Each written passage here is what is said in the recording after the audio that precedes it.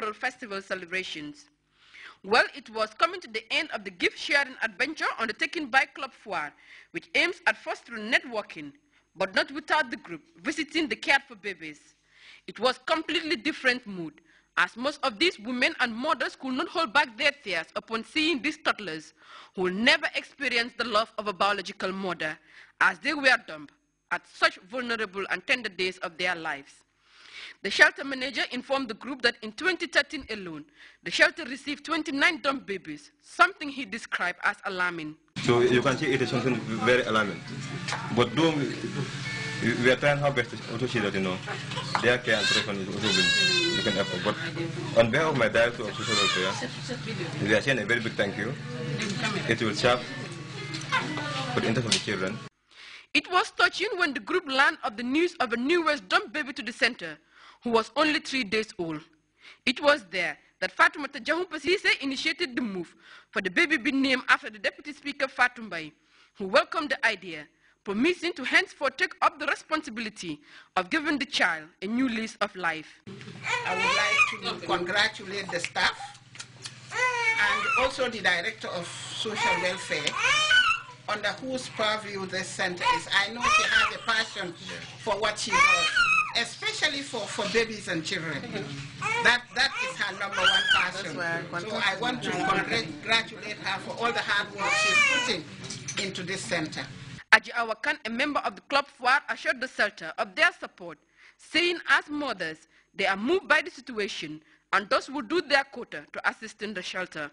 As the club wrapped up the day's activity, the state broadcaster sounded the views of one member of Club Foire, Marie Jabati Diouf, on the baby dumping menace. Marie bemoaned on what she described as a cruelty on the side of the mothers in dumping their babies after 9 months of pregnancy. She called on the authorities to help in coping the ugly scenario, whilst appealing to the women to cease in doing such an act, urging them to rather give out their babies to childless couples, or better still, give them away honorably rather than dumping them. Aissatou Badiane Sarr, Grts. Education, Research Science and Technology Tuesday validated the Tertiary and Higher Education Act 2014. The document, as Fatou Janembai tells us, now serves as the working tool for the Higher Education Ministry in its all-out effort to widen the accessibility of high-quality and relevant tertiary education system in the Gambia. Of Higher Education, Research, Science and Technology with stakeholders recently adopted the Higher Education Act 2014. The exercise took place after several working sessions on the draft document for the establishment, registration and accreditation of tertiary and higher education institutions.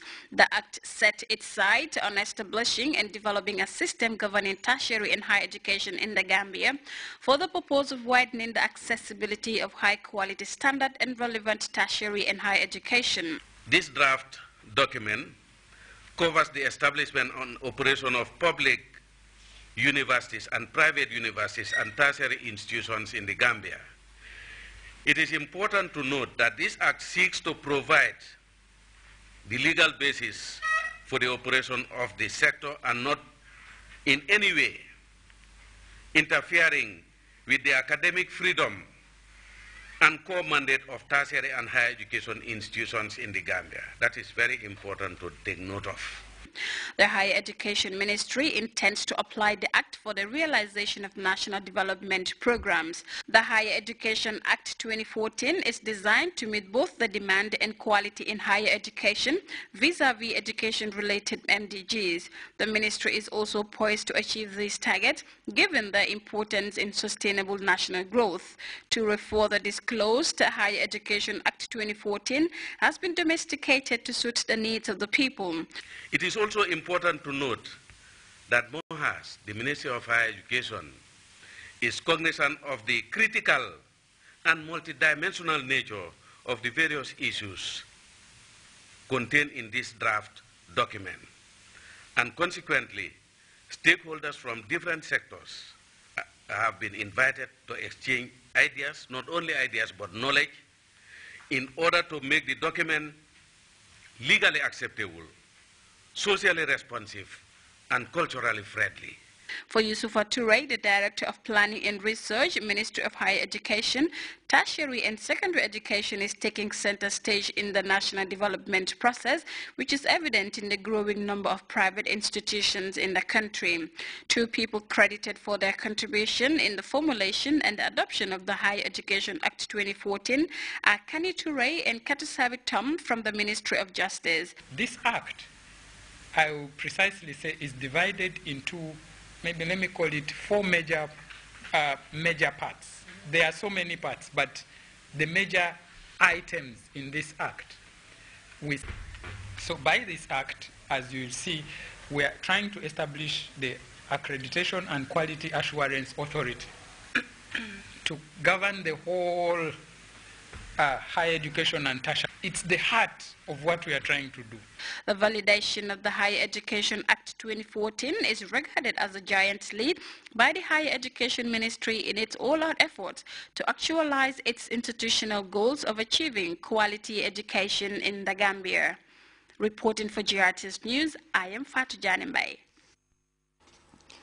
As part of the quest to meet the needs of their electorate, boost economic growth and alleviate rural poverty, the National Assembly Select Committee on Government Projects has embarked on a two-day tour of the Somad Mandinaba and the Brikama Dasilame Dimbaya road projects. Ababakar Kamara went along and he prepared this report. Inspection exercise covering a 149-kilometer road network stretching from Kayaf to Mandinaba along the southern bank of River Gambia. The Select Committee on Monitoring of Government Projects today embarked on this tour to Ndemban here, purposely to see for ourselves complaints from the various villages following the construction of the Soma Road. We have been told by MPs and their electorates that some culverts and drainage systems are such that compounds around the road get flooded because for whatever reasons water is not flowing properly. There are blockages here and there. The issue is the road stretches from Mandinaba to Soma, which is about 140 kilometers, and then most of the issues discussed with the MPs, almost 90 or 94% of them has to do with drainage works.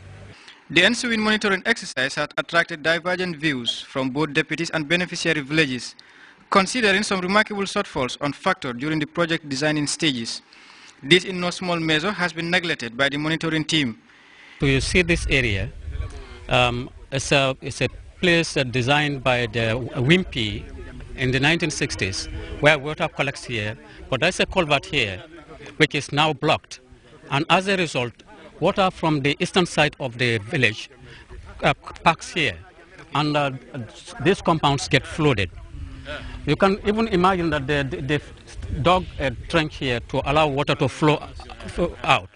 Now the effect of this is causes their houses, their structures to fall down, and as a poor community, they have nobody to assist them. So this happens annually. Some other places we found out that there is erosion even against the highway, like in Jarol, but thank God they have done that place well. Some other places water is not flowing out. There are blockages because either the culverts are blocked or no culverts at all, and therefore the low-lying compounds are flooded. Some other places you have the drainage system itself is not properly. Some places are narrow, some is not non-existent. We discussed it so that it can be expanded. The road, which is expected to finish in 2014, has been hampered by inadequate financial resources with constant rise in materials required for its construction. However, its completion will enhance economic activities and improve rural poverty. Babukar Kamara, GRTS. And now to take our first break, we'll be back with news from outside the Gambia.